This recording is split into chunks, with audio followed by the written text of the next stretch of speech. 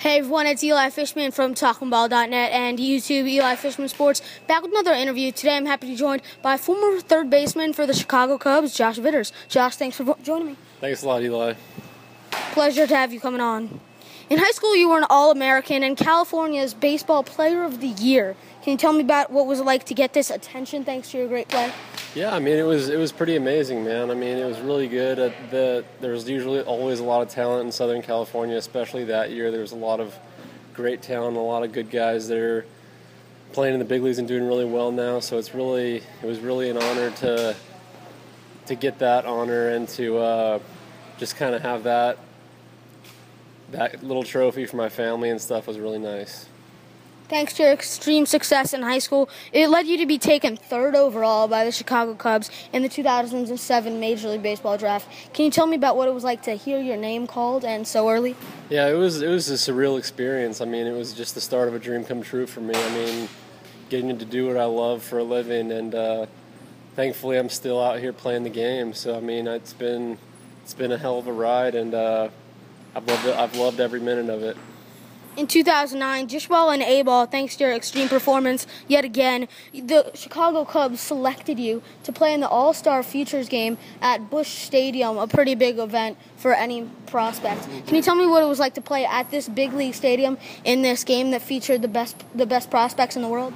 Oh, it was great, man. I mean, it was the first time I'd ever been to Busch Stadium. It was really cool place, awesome locker rooms, and it was cool to get that taste of the big leagues and kind of see what the lifestyle was like in the backgrounds and stuff, and yeah, it was really fun. It's an experience I'll never forget. Just a few months later, on August 5th, you were called up to the majors and made your MLB debut as a pinch hitter just that day. What was it like to know that you made it to the show and get that call? Yeah, it was just really amazing. I mean, it was just something that I've been thinking about since I was a little kid, and just to actually get that experience, it was really surreal. But I mean, I felt like I really belonged there, and it was amazing. It was at Dodger Stadium too, so it was great. My family got to attend, and it was really fun memory. Just the next day, you got your first career Major League Baseball hit, but the next week, you hit a 3-run shot off of the Brewers' Mark Rogers for your first career home run. Can you tell me about what was going through your mind circling the bases for your first career home run? Yeah, I mean, it was crazy because Mark was a guy that I had faced in the minor leagues coming up too, so we both kind of knew each other a little bit, so it was like a competition. We were competitive against each other during the season, so it was something we'd done before, but at a completely different stage. So it was interesting and fun. I think he got me out the first at bat, and then I got him second at bat, and it was great, man. Since you played in the majors, you got to face some of the best pitchers in the world. Guys like Aroldis Chapman, Dallas Keuchel, Madison Bumgarner, Adam Wainwright, and countless more amazing pitchers. Who was the coolest to face and the hardest? I'd say Aroldis Chapman is probably the coolest to face, just because he had so much attention surrounding his fastball being the hardest fastball ever thrown. And remember, I pinch hit against him a couple times, and he struck me out both times. But I mean, it was really an awesome experience to get to face him. And coolest to face. I mean, probably maybe Adam Wainwright, because that was at a day game at Wrigley Field, and he was starting, and it was awesome to get to start and play at Wrigley Field. And Adam Wainwright obviously is an amazing arm, so I mean, it was awesome to go out there and take some good swings against him.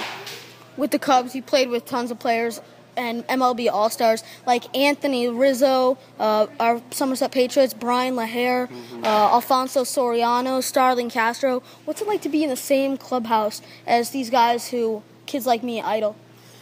Yeah, I mean, it's pretty unreal, man. I mean, it was awesome to get to play with Alfonso Soriano. He's a great guy, really professional, and treated everyone as an equal, and he was just a really good overall dude. And then there was the younger guys like Starling Castro and Anthony Rizzo, who I also came up with in the minors, and I actually played with Anthony Rizzo when we were 16 coming up before we graduated high school too. So it was cool to see those guys develop into all-star players, and it was really fun to play with them as well. You're currently in your 9th year of professional baseball, and you've played at the highest levels in the world. Can you tell me what has been the best moment of your career? Yeah, probably. I'd say probably getting that first hit at Petco Park was probably the best. My parents were there in attendance, and it was really fun that everyone got to be there that was close to me, and my close family and friends were all there, and I got to come through for them and get the pinch hit double, and that's probably one of the coolest I can remember. But there's obviously countless awesome memories I've had on the baseball field, but that being just the one that comes to mind first. All right, thanks so much. I'm Eli Fishman with Josh Vitters, out.